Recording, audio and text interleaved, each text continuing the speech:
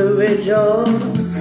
I will rejoice and be glad in it. And be glad in it. This is the day that the Lord has made. I will rejoice and be glad in it. This is the day. This is the day that the Lord has made. I will enter his gates with thanksgiving in my heart. Oh. Yeah. What is that?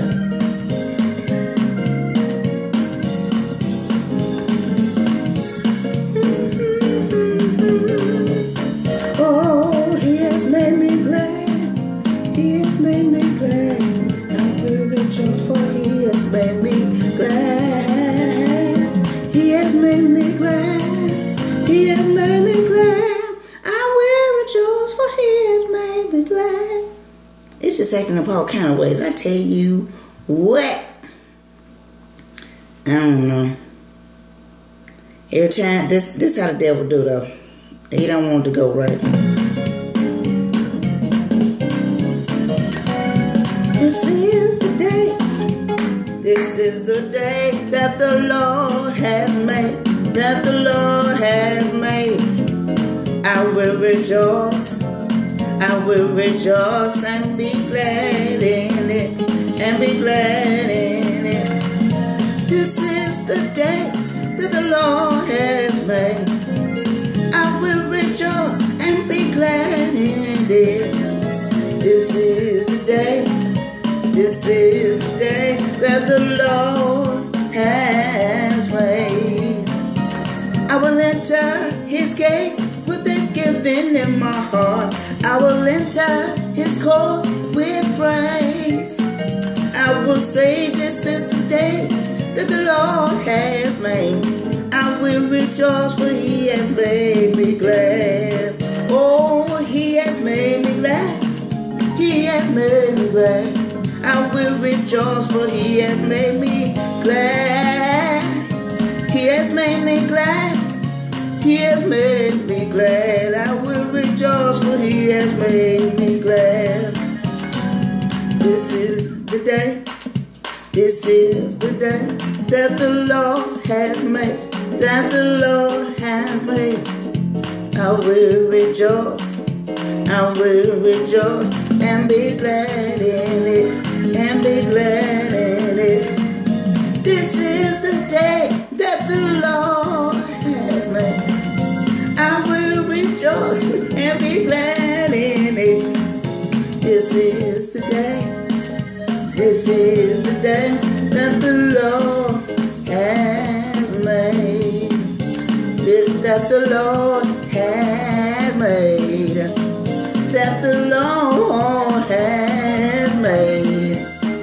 That the Lord has made. Hallelujah. Ooh, yeah. That was good, man. This is the day that the Lord has made. I will rejoice and be glad in it.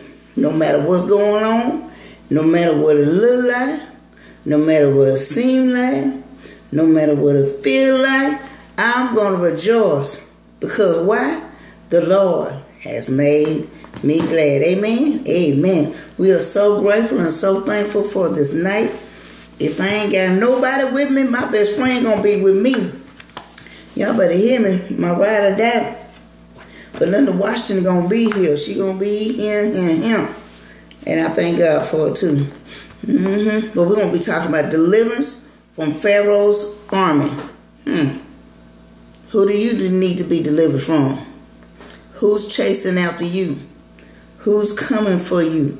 Who's running behind you? Who wants to take you down? Who wants to take you out? They coming for you? Coming for who? God's child? Alright?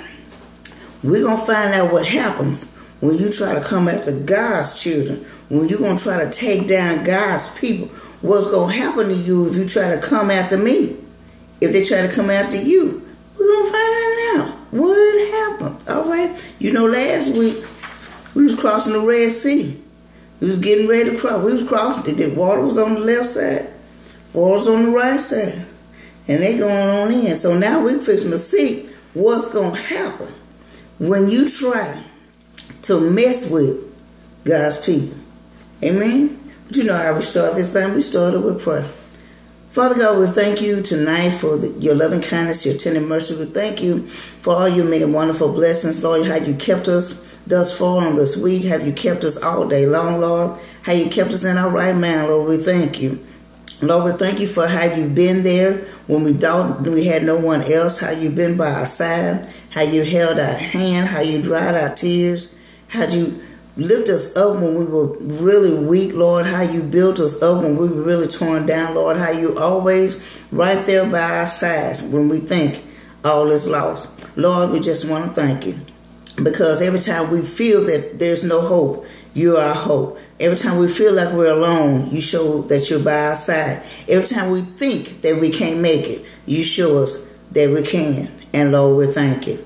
Lord, we thank you for these our people who come to support, who come to listen, whether now live, whether later on, who come in the middle, who catch it at the end and then listen to it all over again. We thank you. I thank you, Lord, for each and every listener who's out there who wants to be a part of the Sunday school, who loves Sunday school, who love your word, Lord. Bless these thy people.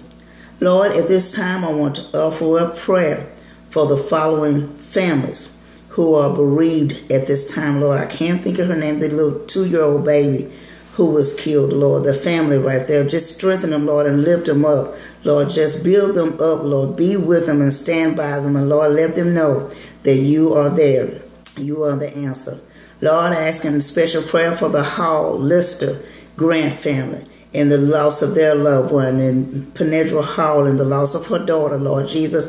Strengthen that family, Lord. Strengthen the mothers, the fathers, sisters, brothers, children. Lord, bless her babies, Lord. Take care of them, Lord. Keep them in your love and your care, Lord Jesus.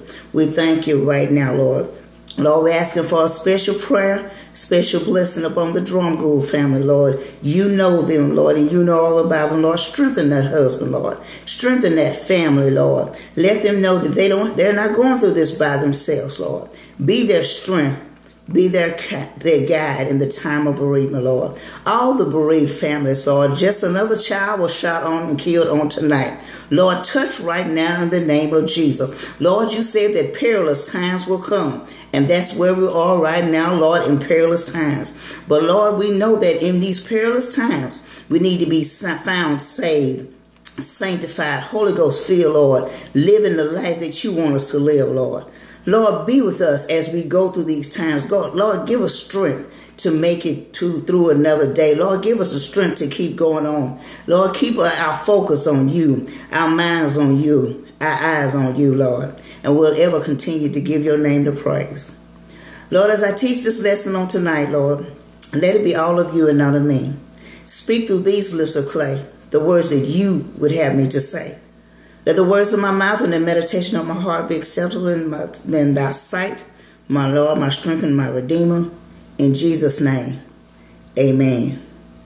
Amen. We thank God for all that he's done, all that he's doing, all that he's going to do. And we're just ever so glad that God is being who he is. He's being who he's watching over us. He's blessing us. Hey, Linda, God bless you. And let Rika know that we're praying for her as well.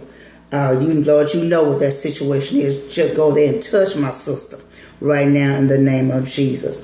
Lord, we thank God for all of you. We're talking about deliverance from Pharaoh's army. And we were talking about being delivered from the hands of the enemy. You know, sometimes we find ourselves in situations, we find ourselves with people, we find ourselves with a group, and we say, well, Lord, how did I get into this? Sometimes we know how we got into it. We know what brought us to that place, but we have to be willing to say, Lord, I said, Lord, you got to get me out of this one, Lord. I know I got in it, but Lord, I need you to get me out of this.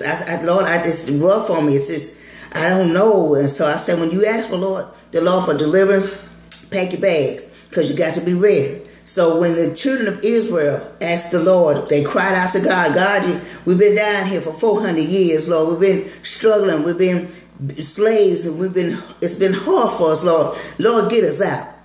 So they sent them Moses, and now they've gotten a way to escape. So now they crossed the Red Sea last week, and we only got in the sea.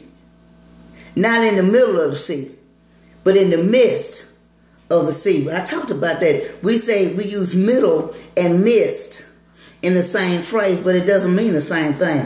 See, when you're in the middle of something, you're going to get touched and affected, and the thing is going to bump up against you. It's going to rub up against you. It's going to buff your bow. But when the Lord takes you in the midst, because the children of Israel went in the midst of the sea, the water was parted by Moses being obedient by stretching forth his rod, and the Lord sent an east wind to part the Red Sea. It was one wall of water on the left, one wall of water on the right, and then they were able to go in the midst of the sea on dry ground. That's what happens when God takes you in the midst of something. Your feet not going to get muddy. Your feet not going to be wet. You not going to get wet. Because why? God is with you in the midst.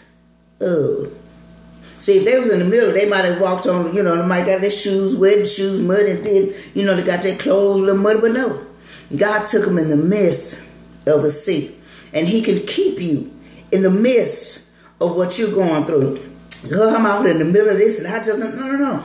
Don't see yourself in the middle of it. Sometimes we get ourselves in the middle of stuff, but God will take you in the midst of something. Because we're in the midst of the saints of God, we're in the midst of chaos. We're in the midst of crazy. We're in the midst of drama, but it doesn't come nigh us because we have our faith and have our trust in God.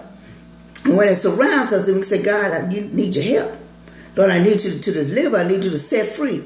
I need to know what's going on, because this got something got to give, God. But God will take us through. So we're going to talk about this deliverance from Pharaoh's army. The introduction. The Old Testament records much destruction, warfare, and violent death. Such, sadly, is the norm for human society in every age. Human sin, which began with Adam and Eve, guarantees that such horrors will continue till the Lord Jesus returns to this earth. See? Yet we must acknowledge that the Lord himself brought about death and destruction as well. Unlike most human violence, however, the divine judgments of the Lord are wholly just. While God's wrath is often seen in Scripture, thankfully also is his grace. While wrath rests upon those who reject Christ, through Jesus Christ, God has provided the means of escaping divine wrath. The destruction of the Egyptian army was an act of divine judgment. For the Hebrews who witnessed it, it was also a demonstration of God's power and glory. Now we know can't nobody do what happened but God. Now he told Moses, stretch forth your rod. But God sent the east wind, and that had to be some strong wind to cut open a sea and standing up on both sides while the children of Israel went on through. My God. And then God kept a pillar, of darkness. It was light to the Israelites, but it was darkness to the Egyptians. And they couldn't even see, couldn't even move until God removed that cloud. Let's go into the lesson. Exodus 14, 23 through 31. Exodus, the 14th chapter, 23 through 31. All right, and this is also the last lesson in this segment, this series, and in the book too. So it will be next time for us to move to another book next time. Okay, we're in a lesson. All right, here we go. It said, and the Egyptians pursued and went in after them to the midst of the sea, even all Pharaoh's horses, his chariots, and his horsemen. They all said, oh, wait a minute. Get them horses. Come on now, get them. Let's go. We got to get them. We going after them. We got to bring them back. We can't do this by ourselves. Let's go. And it came to pass that in the morning, watch, the Lord looked into the host of the Egyptians through the pillar of fire and of the cloud, and troubled the host of the Egyptians, and took off their chariot wheels, that they drave them heavily. So that the Egyptians said, let us flee from the face of Israel, for the Lord fighteth for them against the Egyptians. Wait a minute.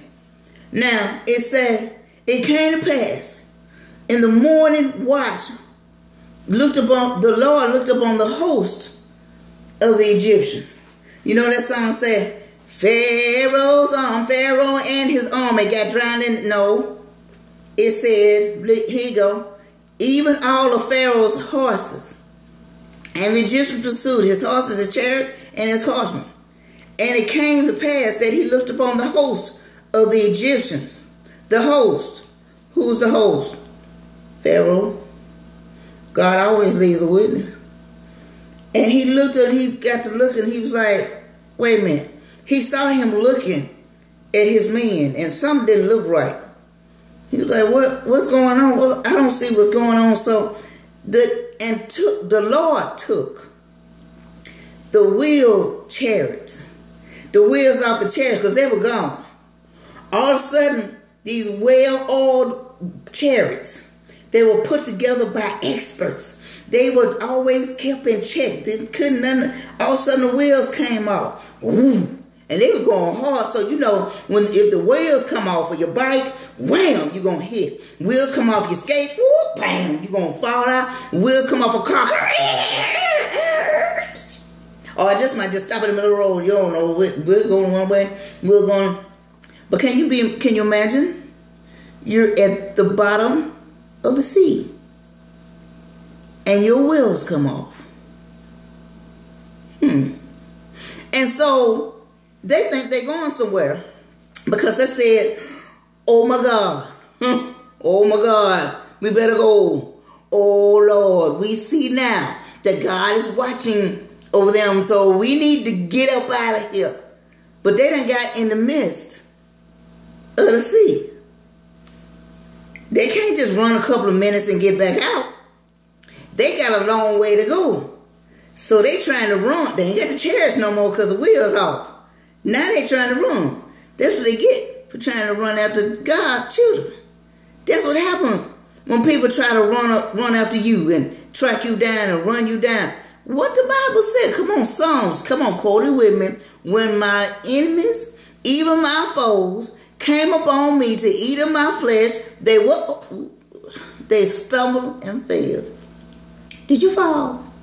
Oh, I'm sleeping lonely. It said, for the Lord fighted for them against the Egyptians. It took them to get in the midst of the sea to figure that out. So here go the Lord. Now the children of Israel done got through. They on the other side.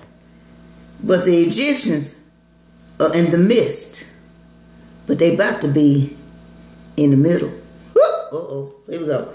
And the Lord said unto Moses, stretch out thine hand over the sea, that the waters may come upon the Egyptians, upon their chariots, and upon their horsemen. God told him that same rod, stretch it back out. Here we go. We're going to close it up. I done delivered who I need to deliver. So now I got to close it up. That's what we need to ask God to do. When God delivers us from our past, toxic relationship, craziness, Lord, close it up. I don't want it. I don't want it to affect me no more. I don't want it to bother me no more. Close it up. Close it up. That chapter is closed. And when God closes it up, baby, it's closed. It ain't gonna bother you no more. No more. Anymore. I think that's how it's supposed to be said. Okay. It said, Moses stretched forth his hand over the sea, and the sea returned to his strength when the morning appeared. And the Egyptians fled against it, and the Lord overthrew the Egyptians in the midst of the sea. He overthrew them in the midst of the sea. Can you imagine? You're looking at the sea and you on the wrong side of Jesus. And you like, I think I can make it. I think I can make it. By the time you say you think you can make it, the water started falling. It's like, wait, baby. Wait, what's going on here? And God made sure that they stayed in the midst of the sea because they took the wheels off the chariots. They might have had a chance if the wheels stayed on the chariots, but they didn't. That's what happens when the enemy is coming. Don't worry about the enemy being back there. Leave him back there. I told you. David told us in Psalm 23, goodness and mercy shall follow me all the days of my life. If the devil is getting to you, tapping you on your shoulder, and goodness and mercy is supposed to be following you, you sure that's still back there? They might be taking a lunch break. They might say, I don't know about her, him, them. I don't know. I'm going to sit over here until they figure out they need to be good to the Lord so we can be goodness and mercy and can follow them. But that's what happens when goodness and mercy is following you. God is protecting you. God has protected you from all kinds of stuff. You still don't know what He protected you from. You still don't know how it's rolling. You still don't know you still don't know. That's why we say, Lord, protect us from danger seen and unseen. Sometimes we go the same way every day. Hey, Charlene. Every day we go the same way. Then all of a sudden we say, I'm gonna take the long route. I just want to look, I want to look at the scenery. And then you get home and find out it was a wreck right where you would have been. Hey, God, I turn on that street every day, but for some reason, you know the reason. Quit saying some reasons. You know it was the Lord told you to go that other way. Give Him the credit. We give the devil credit about everything. Why won't we give the Lord no credit? Something told me. You know that was the Lord. Say it was the Lord. That devil showed it. See, you could say the devil showed it, but when God do something, you want some. I had this feeling. Who gonna give you a good feeling besides the Lord? Huh? Y'all be I tell you about y'all little peoples. Okay, and then on 28th verse it said the waters returned. Oh, they returned.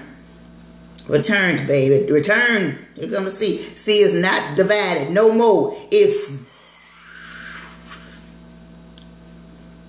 They were in the midst. Now they're in the middle.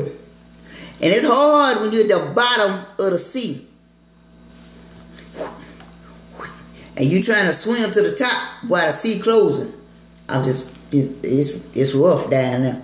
You think a wave coming in, you got waves and sloshes and going on. And it says, and all the hosts of Pharaoh that came into the sea after them, there remained not so much as one of them. God drowned all of them.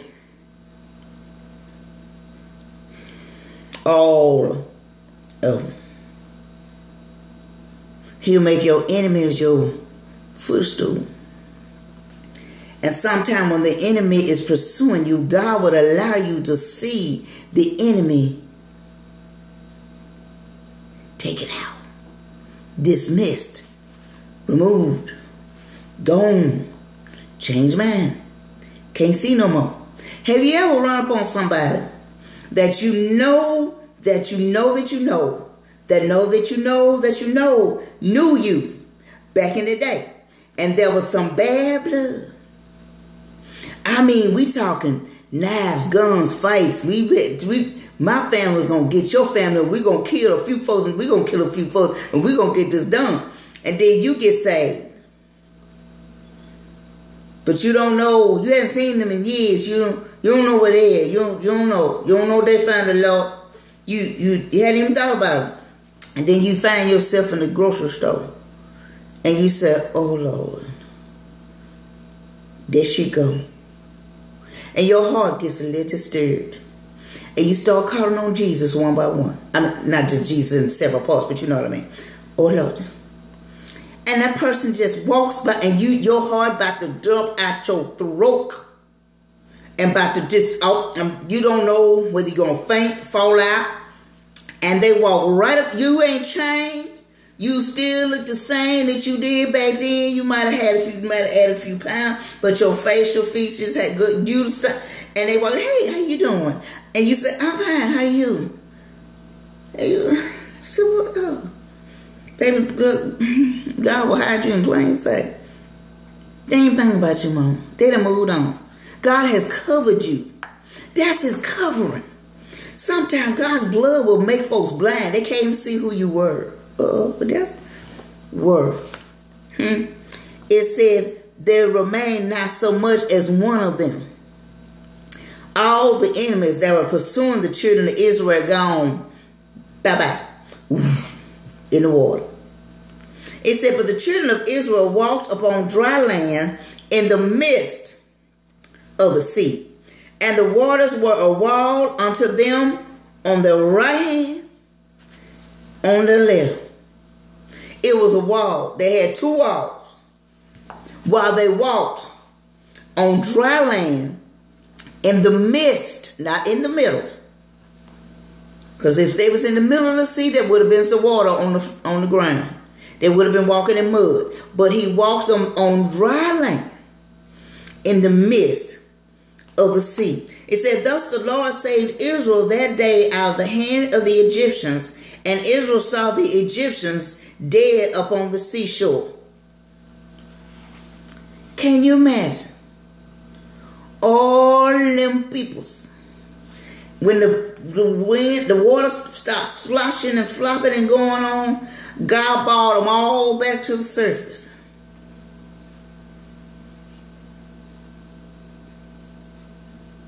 All back to the surface. Folks that try to kill you, they all on the surface.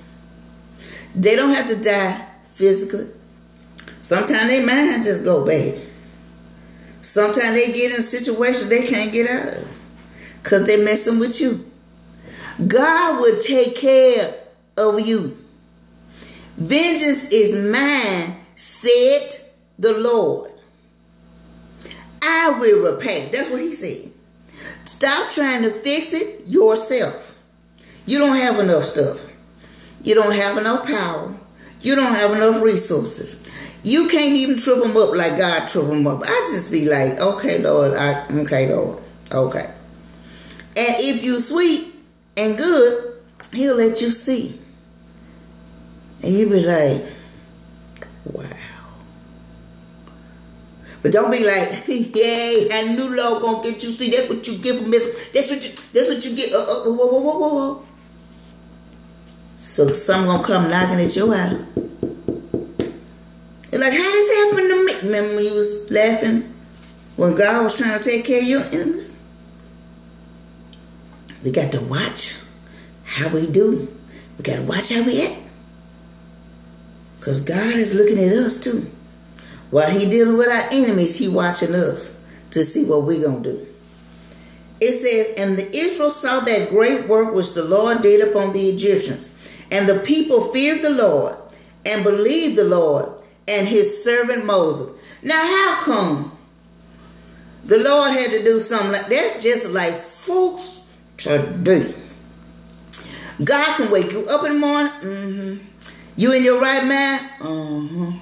Gave you eyes to see? Yeah. Gave you ears to hear what you say? Gave you hands to wave? I mean, what? I walked down the street. I got in my car. I drove. I went to work. I had some problems. And I went on about my business. That's taking everything for granted. But then the Lord sent a tornado through. Oh, my God. Oh, my God. God is just, oh, my God. All of that destruction. Oh, my God. Oh, thank you, Lord. Thank you, Lord. You took care of me. What? He took care of you all night long. Baby, you was asleep. You ain't know nothing. He said, you woke up and heard the alarm clock. You better start thanking him for simple stuff. Somebody woke up dead. What? Tell the Lord, thank you. If you ain't told him today, I need you to stop right now because I can't hear you. You can hear me. You need to tell him thank you. Right now. You ain't got to go through a list. Just say, Lord, thank you.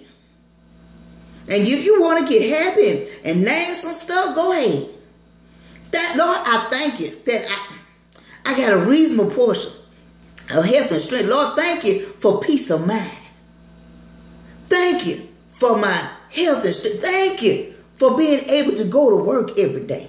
Thank you for the job. Thank you. For my hearing. Sometimes I hear sometimes. But it's not because of nothing the good Lord did, selective hearing. That's what.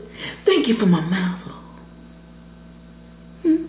Thank you for my hands that I can wave. Lord, thank you that I can see. It's what I might need a little help. But that's all right. He made the man to fix me some glasses so I can see it. Lord, thank you that I'm able to feed myself. Some people can't even do that. So just tell them thank you. It ain't hard. It ain't complicated. It ain't no what. Just tell them thank you. Lord, you don't have to go through. You don't even have to go through no list. Just raise them hands up and say, Lord, I thank you. That shaking of the head, your mind going, your mind is saying, remembering stuff. Lord, thank you for delivering me from myself. Thank you for delivering me from that toxic relationship. Lord, I could have been dead. The gun, instead of going off, said click. Ooh. Thank you for my life. Thank you for the beating of my heart. Thank you for the breath in my lungs. Thank you that my kidneys work right. Thank you that my eyes work right. Them intricate details. It's so many things and so much stuff. We could be infected by God decided that grace and mercy was a little greater.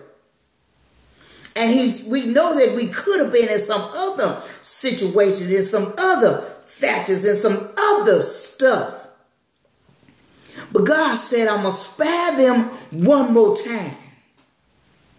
One more time. Don't stop at second chance. All us grown, we knew we ran out of second chance. Second chance happened years ago. Years ago. Especially if you're old as me, 50 plus. Baby, your second chance came at 3, 4. That's when the second chance was. But now I'm on this. Ooh. I'm riding in favor. Because when you learn better, you do better, you stay better, you grow better, you be better, you are better. You're not perfect, but you're better. You ought to keep getting better and better in God. Don't be trying to compare yourself to nobody and nothing. There's only one you. You be the best you can be. With God's help, I done got all off on something else. I'm about to forget to do the practical points. Because when we start talking about thank you, tell the Lord thank you. I mean, we don't thank him enough. We complain. We talk about stuff. We talk about the situation going on. We talk about how the children, how it's going to go, man. 45, it's all listening to children and me. But when was the last time you just went into a whole thank you situation? In the kitchen cooking. Lord, I thank you for this hamburger meat. Lord, I thank you for the hamburger helper that's going with this hamburger meat. Lord, I thank you for a loaf of bread. Loaf of bread. Y'all better leave me alone up in here. What? Thank you for the simple stuff. And then you ain't got to begging when you need something big. Whew, let me get to these practical points, children. It's getting rough in here. It's getting hot in here. I'm getting a little warm. Y'all know that. I'm getting a little warm. I'm trying not to, okay, go practical points. God has the power to reverse any situation to his children's favor. I'm not going to explain that. I already talked about that. He has the power to reverse any situation. I don't know how is this going to, I just shut up, give it to the Lord and let him work it out. He can work it out. Jesus can work it if he let him. Jesus. Okay. When God is working on your behalf, listen at this, even your enemies will recognize his power. When the Lord starts working, Them people that don't even like you be like, oh, the Lord, guess the Lord is with her. Guess the Lord is with him, because I don't know how else they got that. But the Lord, and then, them other ones, I wonder what they did to get that. Maybe I just love the Lord. Maybe the Lord loved me. Maybe he just wanted to be gracious unto me. How about that? Maybe. But and then we got to watch ourselves too, because folks get to obtaining stuff. Notice I didn't say bless. I said obtaining stuff. And then, now how the baby don't worry about how they get it. Because I promise you, if some of these folkses told you how they got stuff, you'd be like, oh, y'all can keep that. I don't want to be doing, oh, really? They did that. Oh, shit, for real? No, Lord, be obedient to the Lord. Do what you got to do. Go on about you. You just end up with stuff. The Lord just bless you. Okay, so don't even sweat it. Just go on about yourself. Just go on about your business. The spectacular miracle at the Red Sea is heartening, but God's quiet work on our behalf is perhaps even more important to trust in him. You know how to trust God. Don't just trust him when you want something. Don't just trust him when it get rough. Trust him all the time. I trust him to get me from here to there. I don't care what it is. I trust him to walk from one area to another area in my house. Because just that quick, I can be up out of here. So I trust him, I love him, and I thank him that he takes care of me in spite of what my enemy tries to do, wants to do. I ain't worried. No. I'm in God's care. I'm not worried. God can turn our impossible situations into total victory. Impossible situations into total victory. No matter what's going on, no matter what it looked like, no matter how serious it, oh my God, I just don't see how it's going. I don't see how it's going. I don't know how it's going. What in the world is going? I don't know what you do. What you mean you don't know? A friend of mine had a post, and it said something to the fact, I might not be quoting it right. It said, when you come to a dead end in life, do you give up or do you retrace your steps and figure it out? Some people answer, when you come to a dead end in life, where's God? Because God has no dead ends in life. So if you reach a dead end in life, apparently God is not with you at that moment.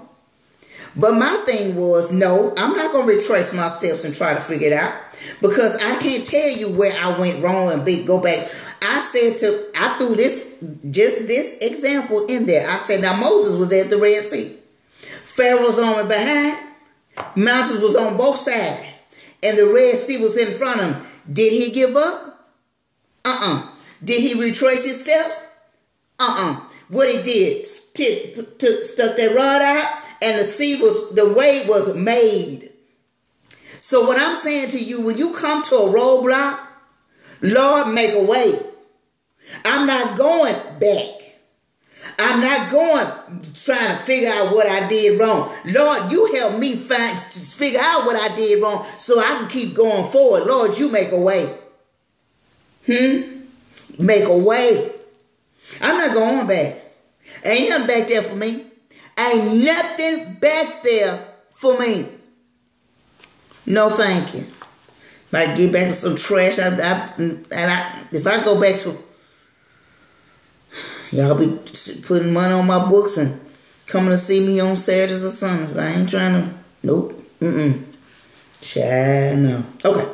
Last one. God's awesome power reveals that he is worthy to be praised. God's awesome power reveals he's worthy, to be praised. We know that. He's worthy to be awesome power. He made us. Child, wait a minute. What I look like trying to tell you where the hand go. Lord, let me fix that for you. Let me fix it. Cause see, put my ear I'm going to need a ear right here. And then I'm going to need an ear right here. Because I want to hear what I'm saying real good. And so when people be talking about me, I'm be like, No, God knew where to put your ears. What's that saying? He gave you 2 eyes, 2 ears, 1 mouth.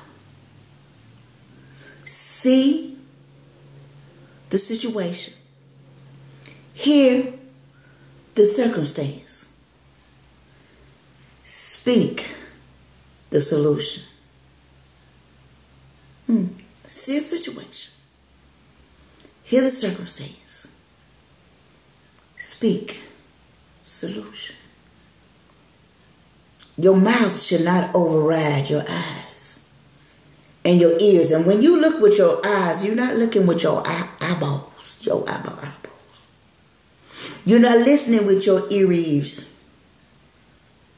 Ears got wax in them, okay? You have them. But the eyes and the ears are the magnified visions from the heart.